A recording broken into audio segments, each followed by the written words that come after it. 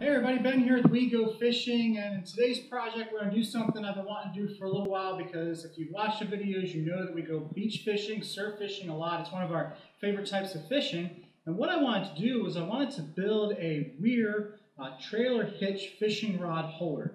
And I've been looking for them online. They're quite expensive if you look for them, especially the custom ones, but there was a major problem with all the ones I saw. And the problem was you can't lower your tailgate of your trailer. And so when you're on the beach and you want to get your cooler out or whatever, you couldn't lower your tailgate. So I said, that's a problem, that's not going to work for me. So what I found, and this is what I'm going to show you how to build and put all this together, and I'll tell you what you need in just a minute. But I found this at Harbor Freight, and it's about $50, and it's an ATV cargo carrier, about 300-pound capacity. What I'm actually going to do, though, is if you notice in the picture how it rises up, I'm going to flip that and make it so it actually lowers down. And the reason why I'm going to do that is so I can actually drop my tailgate down when I go out onto the beach, and I can still lower my tailgate, get my cooler and things like that.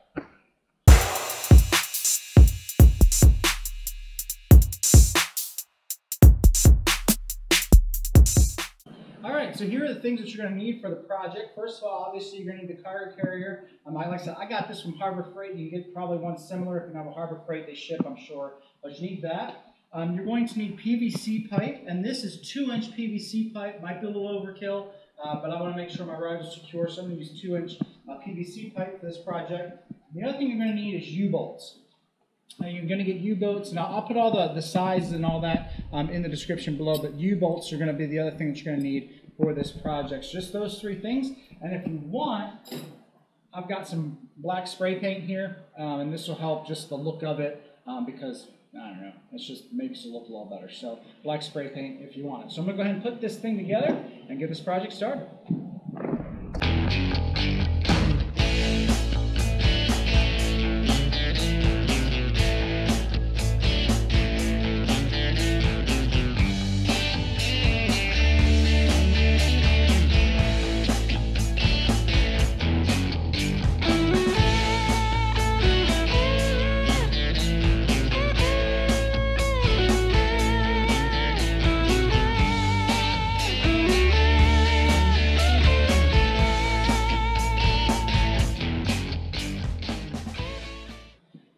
So we have the rack put together. You also got to see one of my tool hacks where I take my wrenches and I put them on the clip.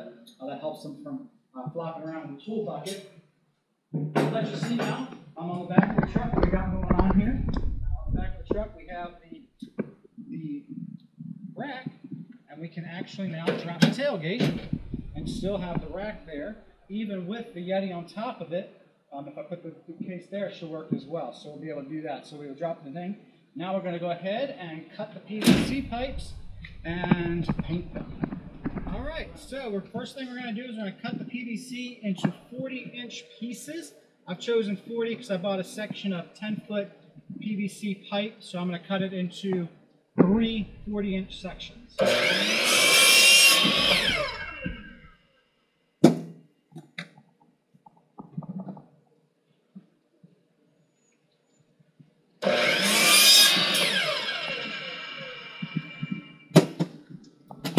And now, you paint them.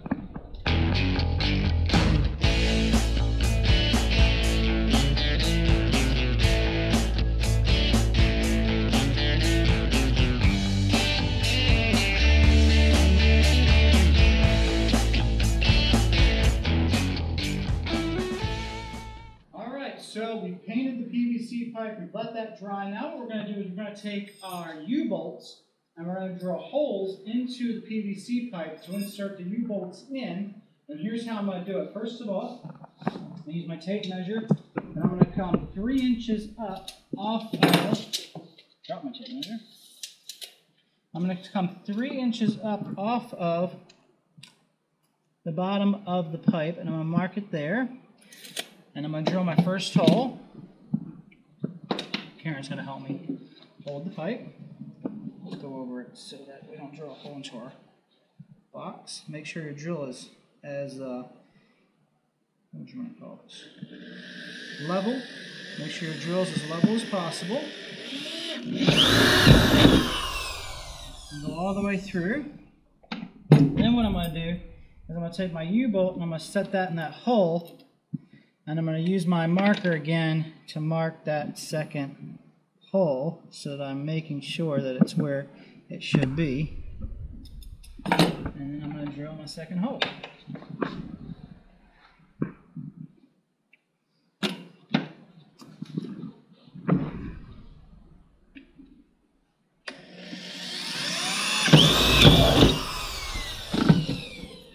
Then I'll be able to take my U-bolt, put it into the holes that I've pre-drilled, take my plate, and come over to the trailer. You see I've already got one of them on in the middle. I'm going to start on the bottom and attach my U-bolt here. Okay, so I've got the first one in, and I'm going to tighten it down more in just a minute. But what I'm going to do now is I'm going to mark my holes for my second U-bolt, because I'm going to put two of them on and tighten them all the way down. And the way I'm going to do that is I'm just going to kind of come around the post with my U-bolt and then make the marks on the paint since I've already painted them. That'll be my marks there. And I'll take my drill again, keeping it as level as possible, going into the pole.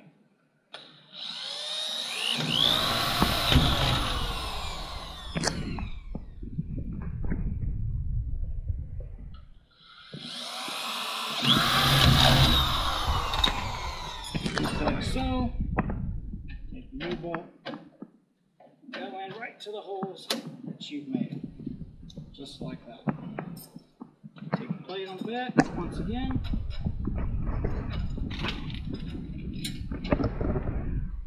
And tighten them down. And if you want to show them the other ones, what I'm doing with the plates on the other side of the one I've already put on, what I'm doing with the plates is tightening them down so they bend around that post. And that'll keep them nice and secure so that they're not going to go anywhere. And so one of the other benefits of having this and having it in this way is you can actually drop your tailgate down, you can sit here, and there's your rods right in front of you.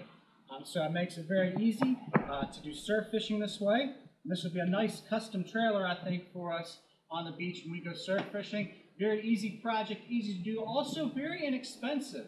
I think this whole setup is going to cost maybe around 60 or 70 bucks, depending on the U-bolts and things like that, but very inexpensive, easy for anybody to do. It only takes a couple of hours, and you can do it yourself. So thanks for watching. If you haven't subscribed to our channel, make sure you do that already. Like the video as well, that really helps us out. Leave me a comment below, let me know what you think about it, and we'll see you in the next video. Alright, so if you stuck around to the end of the video, I want to show you a couple of things that I did off camera that I think will just kind of put the finishing touches on the rig. First of all, you see that I only did 2 fishing rod holders. The reason for that is I've only got 2 surf rods, so there's really no point in me putting on more.